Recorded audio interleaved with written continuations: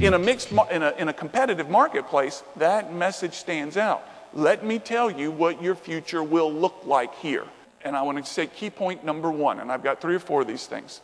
The under 45-year-old workforce has been raised in a time where being different and standing out is not only appropriate, but desired. The older 46-year-old workforce has largely been rewarded for fitting in and not standing out. He's a regular Joe. You'll like him. He's a regular Joe. That's a compliment given to the boomers, the matures. Key point number 2, in affluent times, people enter adulthood later. I'm going to build on this in a second. Gen X did, and today's millennials continue the trend. Therefore, if you're not a member of today's youth, the world you knew at their age is much different than their world today. So, as a manager, don't ever think this is what I would have wanted when I was your age. It's irrelevant. Ask yourself, is there anything you're doing for your workforce today because you're thinking this is the way I would have done it when I wanted it when I was your age? This applies to Generation X. This applies to baby boomers. This even applies to the older edges of the millennials. Society does. Key point number 3. In so many parts of our lives today, we work hard to make it easier on others. But making it easier often doesn't make it better. We think that we're doing people favors by removing struggle from their lives.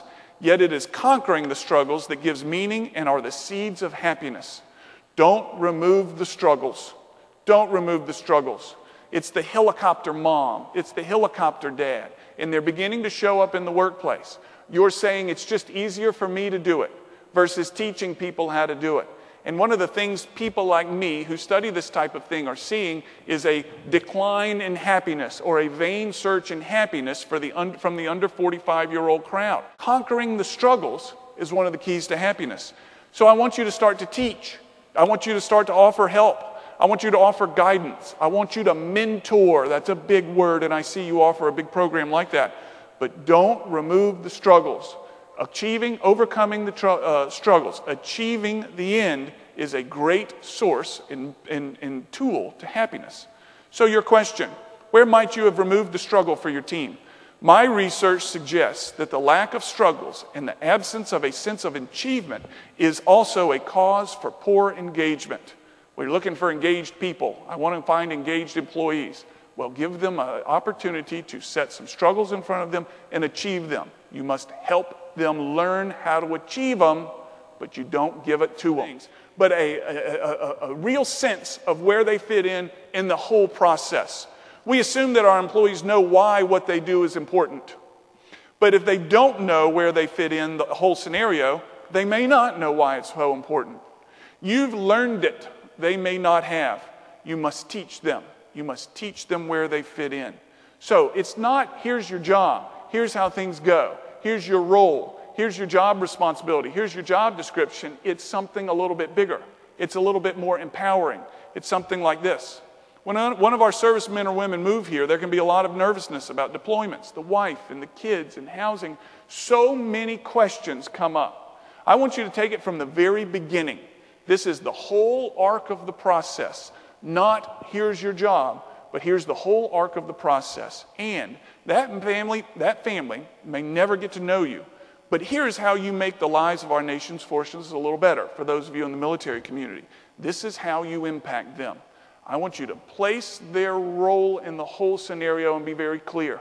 Once people are clear about how they fit in, about what their role is, and how they help the customer, not just what they do, they become engaged in their workplace. And this is something that I think is truly missing in our society, in our workplace today. All right. Key point number 4. The best managers and leaders in today's workplace have 2 things in common. Number 1, they want more for their people than their people want for themselves. That's you in this room. You're the 10%. You must want more for your people than they want for themselves. You must see your people and who they can be, not who they are today. You must treat them like who they can be, not who they are today. You see them down the road. They may not see them this way, but when you begin to see them this way, they will become extraordinarily loyal to you and work very hard. Number 2, they are predictable in their behavior. They don't have on days or off days. They're the same every day. Their people know what to expect day in and day out. It doesn't mean they have the same personalities. They don't, and you know this.